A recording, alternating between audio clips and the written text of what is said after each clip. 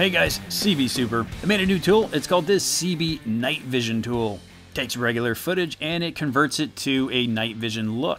You can pick up a free copy for yourself over at cbsuper.com. Head on down to CB Fusion Tools. It'll be the one called Night Vision. Also, I have a bunch of tools if you're interested. They're all absolutely free. If you do want to support the channel, you can always donate or buy me a coffee if you like. But again, that's not necessary in order to pick up any of the tools. They are absolutely free. Once you've clicked on the night vision picture, it's going to automatically download to your computer. You'll have a .settings file. Just drop that in your macro folder and you should be good to go.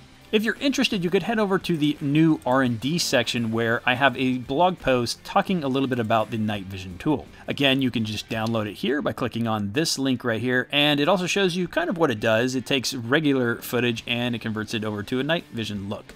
You have a couple different overlays like scopes and binoculars and whatnot that you can also use, and it has a few distressors to make it look a little bit more like the night vision grain that you may have seen in movies or video games. And if you scroll all the way down here, you can actually find the night vision comp file that I created right before I turned it into a macro. So you can come in here and you can actually see how I make some of my macro tools. You can also use this to customize your own tool. If you click on any one of these groups, you can also expand those groups and you'll see how I created all the overlays and how I created the reticles for the tool. So once you've downloaded it and you've added it to your macro folder, using the tool is actually quite easy. So here we have some daylight shot footage. You can see it's starting to get a little bit darker, but the key to using this tool is not to use footage that was shot at night. Once you have whatever shot you want that's already evenly lit, go ahead and jump over to the Fusion page with your media selected. CBN will give you the CB Night Vision tool. Hit enter.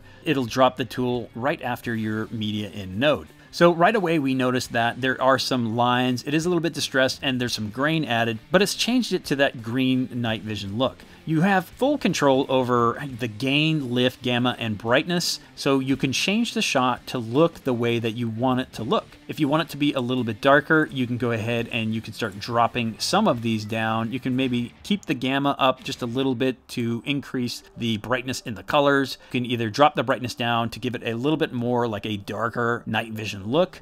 You'll also notice that you have options for green and white here up on the top right. That just changes it from green phosphorus to white phosphorus, which is quite common in, say, video games or movies where the newer white phosphorus is starting to be used. So I'm going to go ahead and leave it on green, and I'm also going to add maybe some lines in it. You'll notice that it just adds some subtle lines using a TV node. You can also up the grain, and this grain is automatically animated. So if you press play, you'll notice that the grain will dance around. If you don't want any grain, you can just go ahead and turn the grain power all the way down. I usually leave it at least at the default settings. The next group of tools is simply a series of different overlays that you can use. So you have a traditional scope look, or you can also use a typical binocular look. There's a modern bino look, which gives you kind of like that more futuristic bino look. And there's the quad tube pano look if you want it to be like more of a special forces type look. Let's just leave it on scope for now, and you'll notice that there is also another series of tools down here that will adjust the look of the overlay. So you can control the size, you can make it smaller, you can make it bigger, you can increase this size if you need.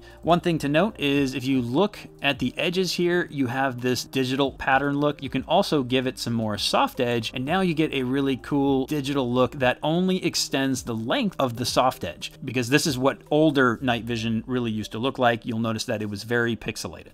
So I created 3 different reticles. Now you can use it with any of the overlays if you want. There's just 3 reticles, and each one of these reticles was created using vectors. So of course, if you want, you can actually go in there and you can steal the vectors and you can apply it to other projects using the comp file. So here's the first reticle, is just a typical sniper rifle reticle. And then there is a standard like rifle or weapon mounted reticle for any kind of scope. And then you have like a red dot EOTech type of reticle. reticle here. Now, the neat thing about this is that you can actually move the reticle around. Now, it might not make sense to do that inside of this scope, but you could have it track on these guys. You could get rid of the scope, and you could just have a night vision that is being tracked along with wherever the helicopter is or wherever these guys are. You can also change the size of the reticle. If it's too big, you can make it smaller, or you can make it much larger. Really, the options are pretty much endless when it comes to just moving and using these reticles. You can mix and match some of these. If I get rid of this reticle, let's say I add in this reticle here, and then I give a modern bino look, and now you can just move this over here to increase the size a little bit, and it's as if it gives you kind of like a little heads-up display. All right, so that's pretty much it for the tool. It's really easy to use, and it's not like a super heavy tool, so you can use it with most footages. It will take a little bit to cache out or render out, but you'll notice that it will move along fine, and it shouldn't slow you down too much. If you guys like this video, make sure to like, subscribe, hit that bell notification, and I will see you guys in the next one. Thanks.